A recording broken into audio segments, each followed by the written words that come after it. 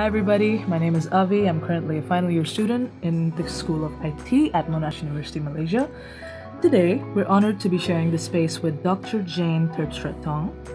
For those listeners who may not know, I'd like to share a brief intro of our guest, who is an associate professor at Monash University, Malaysia. Concurrently, she serves as the deputy head of school for the School of Business and the chairperson of the Diversity and Inclusion Committee for Monash, Malaysia. Also, she is a management researcher specialized in cross-cultural management and organizational behavior. Our listeners may be interested to know that Dr. Jane's research publications appear in top-tier international journals that include Journal of International Business Studies, Strategic Management Journal, etc. Most recently, she also had a publication in the Journal of Vocational Behavior, the World Elite Journal in Careers. Lastly, as us Monash students may already know, Dr. Jane is an accomplished educator, as demonstrated by her outstanding teaching and innovations in curriculum design and delivery. Now, apologies for the lengthy intro.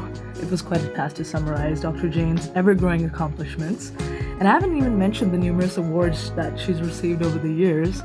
Now, thank you so much for joining us today, Dr. Jane. Thank you for your kind introduction. Well, we're just really happy to be sharing this space with you today. So let's move on to the questions, shall we? Okay, so starting with our first question for the day, what has been or is the main theme of your research in the past few years? I'm a cross-cultural management researcher, and I always do, if I can, cross-cultural management research. In the last few years, specifically, my cross-cultural management research centers on gender issues. And I have particular interest in understanding gender differences as well as gender similarity. Okay. Is there a reason you chose this particular theme? Like, was there any motivation or perhaps any sort of trigger? Well, I think that is, I'm a data analyst myself. I love working on data. And in the process of handling multinational data sets, I discovered that gender has become an irrelevant covariate in our research model. So I go deeper recently and identify that gender really does not matter in some of the most important behavioral outcomes and attitudinal outcomes we want to investigate. Let's say, for example, subjective career success. And meta-analysis study by other researchers have indicated that gender does not matter. And then I went deeper into it. I asked myself, then what matters? All right. So these are the question and also observation from the data that really drive me to go deeper into the gender theme in my cross-cultural research. That's really interesting. So you mentioned that a lot of the findings included the fact that, it is possible that gender does not matter. And so apart from this, what are the other key findings across your gender diversity research? All right. First is if gender does not matter, then the next question is what matters. Right. So in my just hot from the oven publication, and what matters more on the outcome variable subjective career success is every single individual's masculinity and femininity. So masculinity is defined as the characteristics of more male-like. Femininity is defined as the characteristics that are more female-like. Yes. So I identify that people who are high on both masculine characteristics as well as feminine characteristics, they are the more successful people career-wise.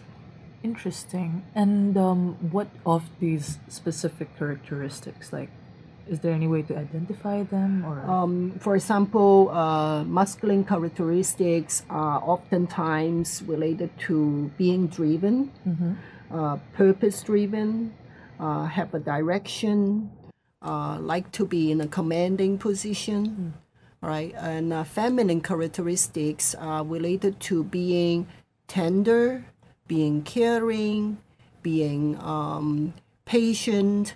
These are the characteristics of femininity. Okay, all right. So your current research project, center on one of the UN Sustainable Development Goals of gender equality and women empowerment. So could you tell us a little bit more about that? All right, I think first it is a really popular societal hot topic now. Yes. And it's also one of the Sustainable Development Goal.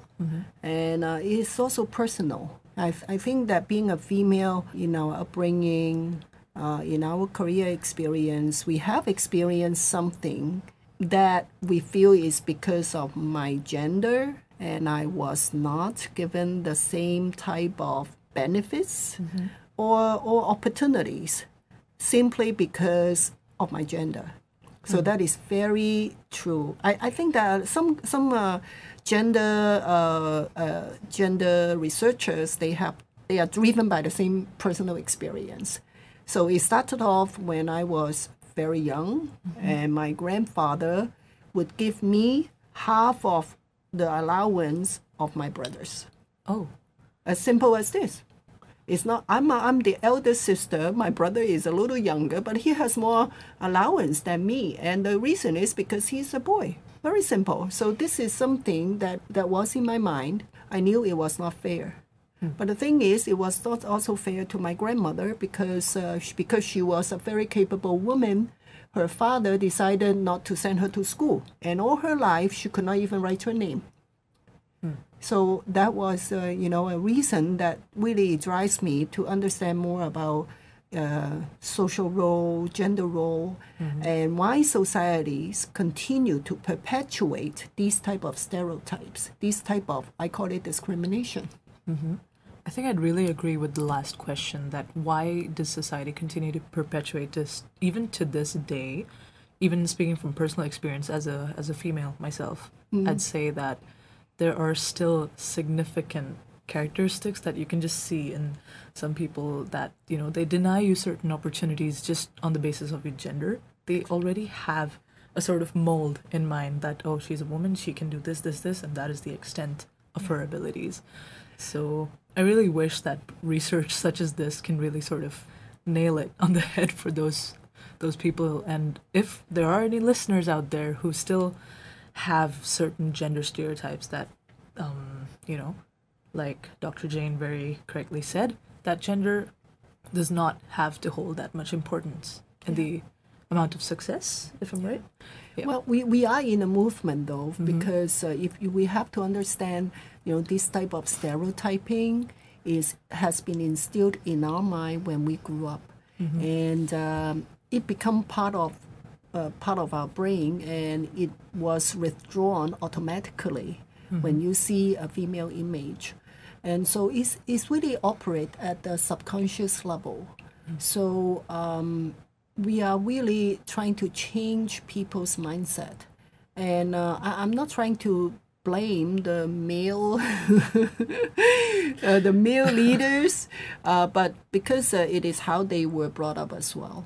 So, and as a matter of fact, Harvard had an implicit project. In the implicit project, there are millions of people who participated in that survey, and 75% of the people that complete that survey worldwide had that implicit bias against women. And the finding of that survey was women should be staying home, and men should be the person to go out to work. So if you really look at, we are looking at 75% of the participants in that particular survey had that type of implicit bias. Can you imagine in our society where we still have a lot of conventional mindsets? So we are in a movement, and I'm part of it. Well, that was a lot to take in because, first of all, 75% is a huge, huge number. Yes.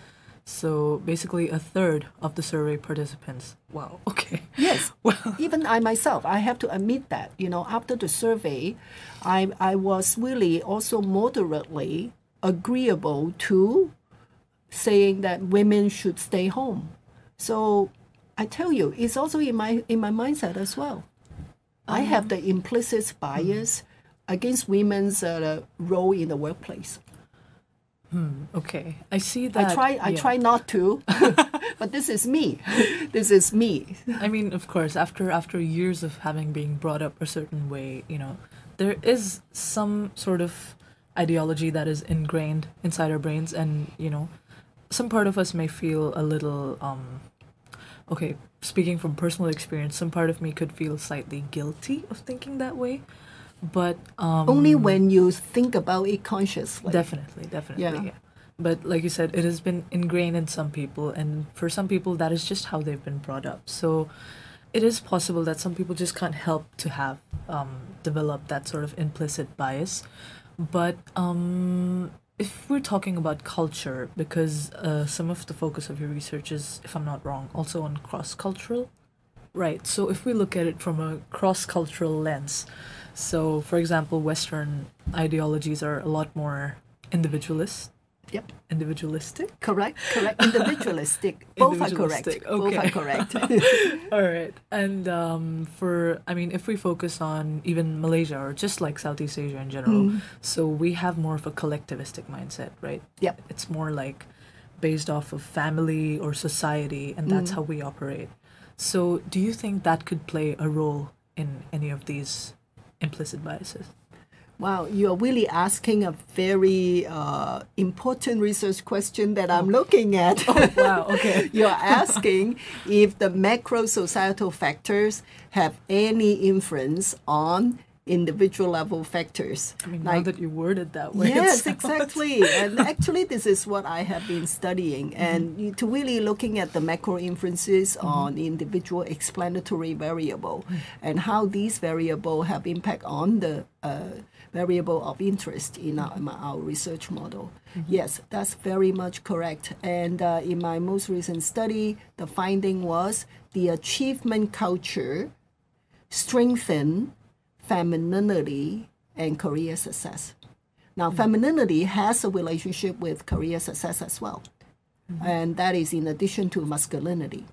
But what can help feminine people to have higher level of career success, the societal achievement culture can strengthen this relationship.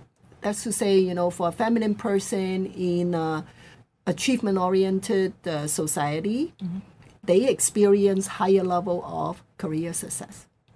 So, well, within or beyond the topic of gender diversity, are there any further research questions or issues that you would like to conduct further study upon?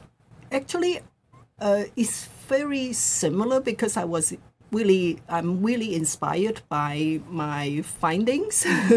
Actually, after reading so much, I do have a gender similarity hypothesis.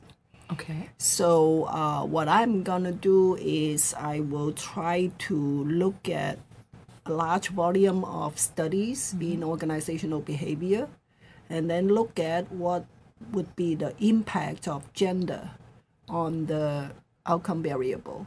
Because I do believe gender should have a decreasing impact on the typical outcome variable we are interested in organizational behavior, such as job satisfaction, intention to quit, such as organizational commitment, organizational citizenship behavior. I believe that first is my hypothesis. My hypothesis is there should be very negligible gender differences on these outcome variables. And I would like to do a major meta-analysis to see if my gender hypothesis is correct, is substantiated. So if we were to sort of summarize that, so ideally we would like to see gender being less and less of a factor when it comes to career success. Yes. Okay. Yeah. Right. I mean, yes, in an ideal world, gender equality would be, perfectly balanced, but we're far, far from achieving that. No, actually, I have to correct that. Okay. Actually, gender is irrelevant to subjective career success in my study. Okay, yes, yes. Yes, that's already proven. That's already, All yes. right, that's already proven with over 5,000 observations worldwide. By worldwide, you mean, would you like to elaborate on like which sort of cultures did you look at? So I have 40 in the recent study I published. I had exactly 40 society samples, and that comprised about 5,300 observations. In that sample, I didn't have any sample from Arab countries, but apart from that, I have societies from 10 of the 11 major cultural clusters. So that cover Anglo countries, that cover Latino countries, Latino European countries, Latino American countries, and East Asian and Far East. Yeah. Yeah, that's really interesting to note. Moving forward, what kind of major challenges do you predict for researchers or even just, your average advocate for equality? What sort of challenges do you predict that we'll face? I think it's the mindset of the men, especially the subconscious mindset of the men, because currently in major societies or leading economies, we still know that the heads, like in major international organization, in major multinational firms, global firms, the heads are still men. Yeah. And or masculine men, to be more specific. So it is not easy to change the subconscious mindset of decision maker, because if we continue to have the decision maker who subconsciously do not see the merits produced or performed by female colleagues, so those female may not be able to move up to the top. And this is one challenge. The second challenge is about the general acceptance of family roles between men and women. And even in the most advanced countries, in terms of feminism, and we still see majority of the family roles are played by female. Yeah. And a majority of the work roles are played by men. So I would say it's not easy to change, but I would highly encourage people to really think about there could be stay-home dad that play the role so much better than working mom. Yeah. Yeah, and just allow it to happen. So I think that's number two.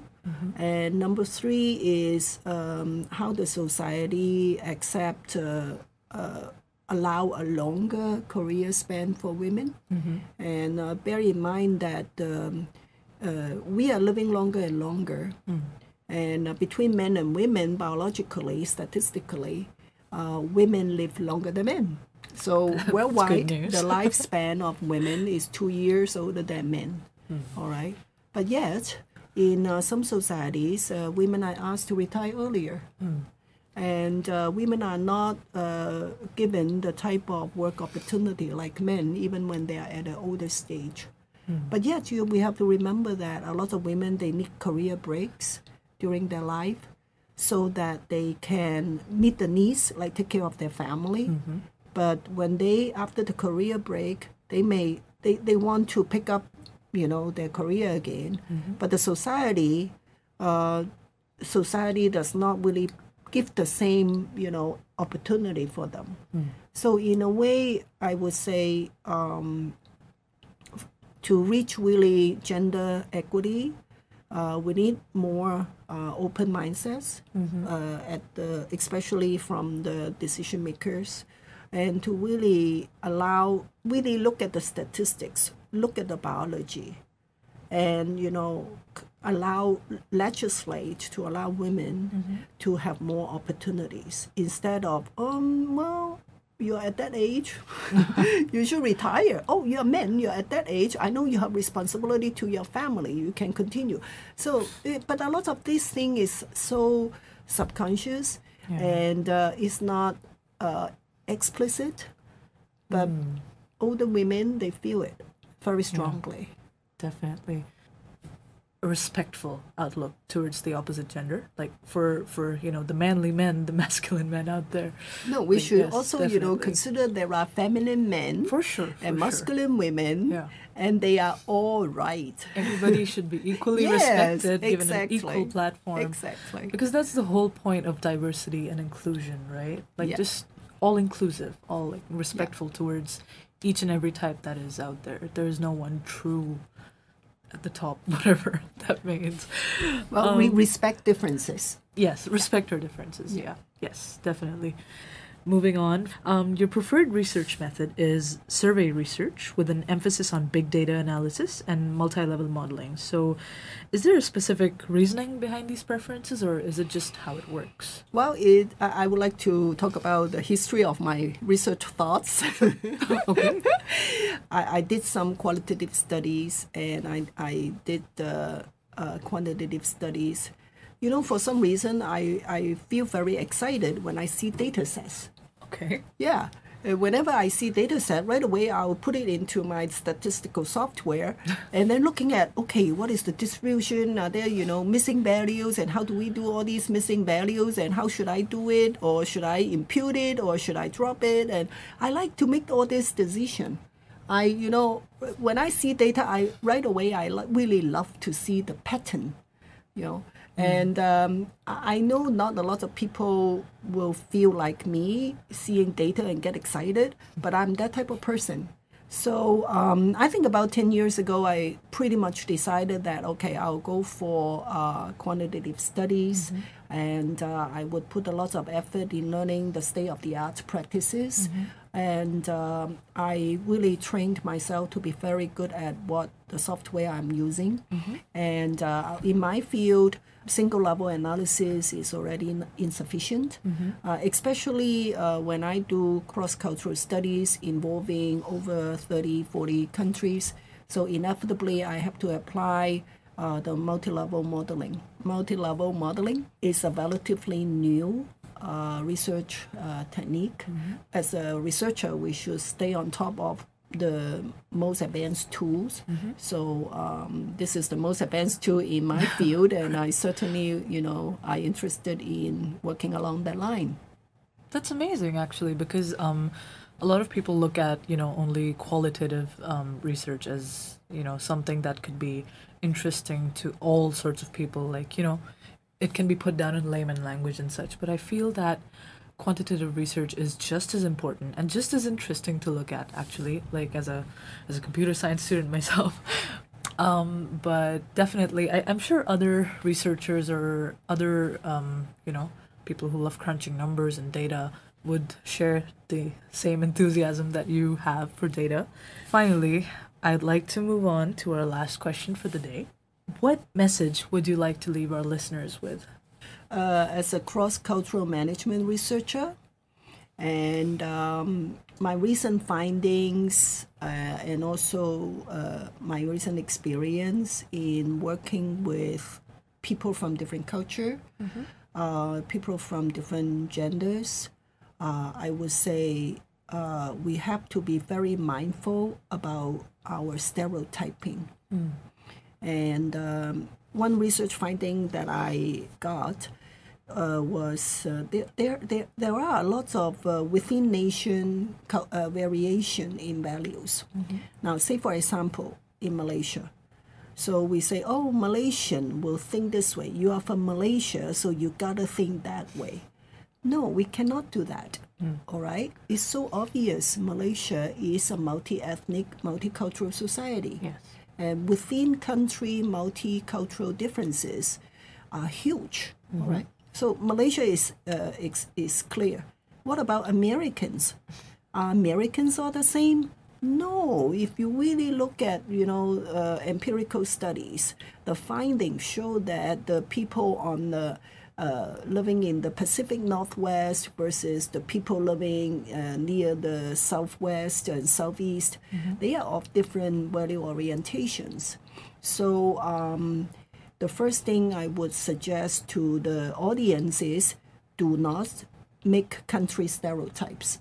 Do not, look at individuals' background, cultural background, and believe they represent the cultural background. That's the first message. The second message that I would like listeners to note is gender, the same thing. Don't judge a person's personality or their behavior, their attitude by their gender. Because every individual is different. It's an amalgamation of a lot of different socialization experiences. So in a way, just don't judge a person by their categories. Period. Yeah. Yeah. Don't judge a book by its cover. Yeah, I'd say like, at least for the listeners out there, that's a pretty commonplace sort of, phrase that they should already be familiar with, and just maybe try to apply it more in their daily lives. And, one day at a time, we can try and relearn some of the things that we've been taught as children. I hope our listeners have something good to take away from that. Do we have any other closing remarks for the day? It is my pleasure to be interviewed by you, and you asked very interesting question, and thank you so much, and really value this opportunity. Thank you so much for the opportunity. This is an incredibly rare opportunity for me, so thank you so much for having You did well. me. Thank you. All right, so with that, we'll be wrapping up the podcast. Thank you so much. Thank you.